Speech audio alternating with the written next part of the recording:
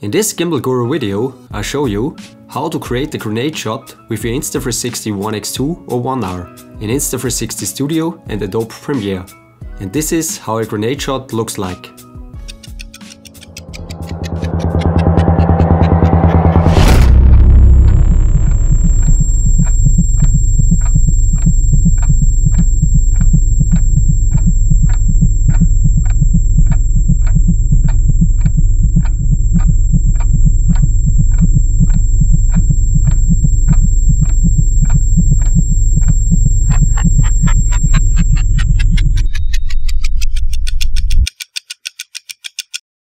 Attention! To create the grenade shot, you have to throw your camera into the air and catch it again. If you don't catch your Insta360 camera, it can fall on the ground and break. So only do this if you feel comfortable with it. The recording itself is very easy. Take your Insta360 ONE X2 or ONE R, mount the camera on the telescope stick and make sure the pole stick is fully retracted and fixed. Alternatively, you can also throw the camera without the selfie stick. I recommend you to use the highest resolution. Then throw your camera in the air and catch it again. And you're finished. All the reframing steps I show you now in Insta360 Studio and Adobe Premiere. First, we start in Insta360 Studio and import the raw 360 video file. Switch to the Free Capture tab and start reframing. The first step is to set some keyframes to center the person in the image.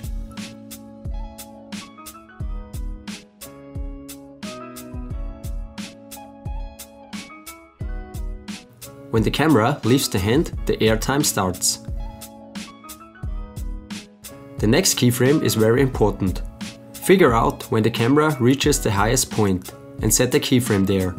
I recommend you to use the left and right arrows on your keyboard to analyze the video frame by frame. Switch back to the View tab and change the view mode to flat.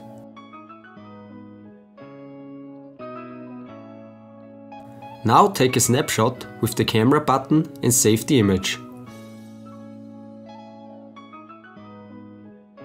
Then switch back to the Free Capture tab. Mark the keyframe and change the view to Tiny Planet.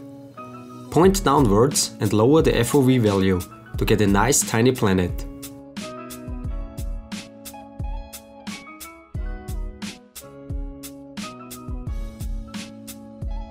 Set the last keyframe when you catch the camera and change the view mode to natural.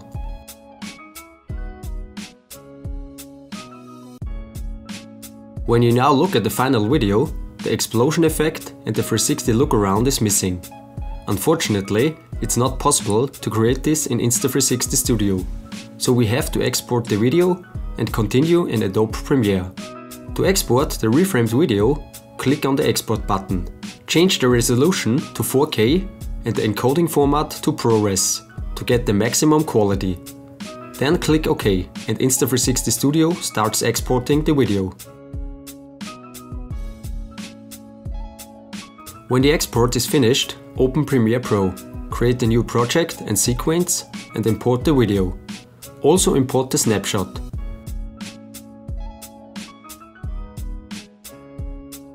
Drag the video into the sequence and search the point where the tiny planet reaches its maximum.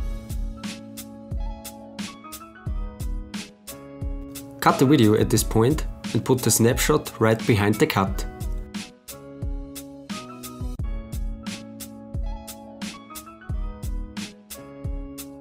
Apply the GoPro Reframe plugin on the photo.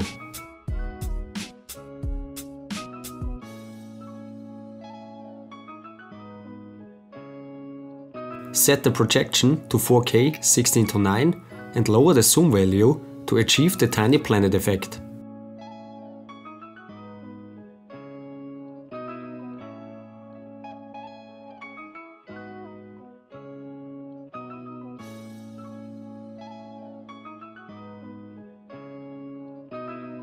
Now change the reframing parameters to get the same tiny planet view as the last frame before the cut.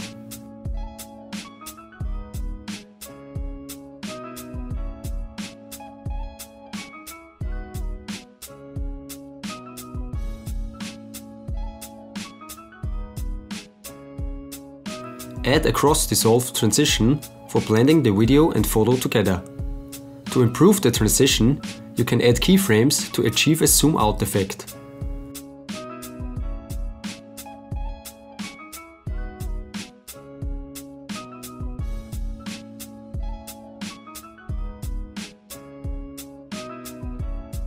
In the next step, we create the explosion effect. Change the lens curve parameter from 0 to 70.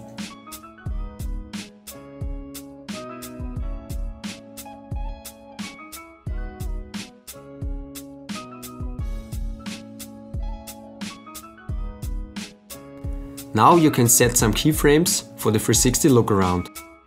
Place them as you like and create a nice looking 360 view.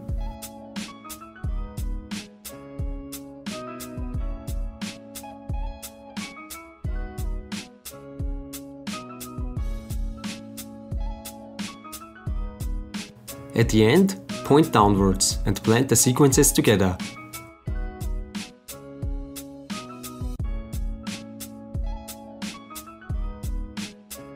I recommend you set the keyframe interpolation to continuous Bezier to achieve a smooth reframing motion.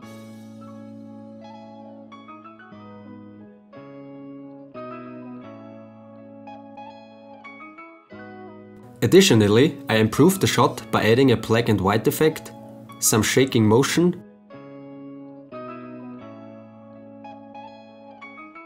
and audio effects. If you have questions, let me know in the comments. And this is my 360 video grenade shot, created with the Insta360 ONE X2.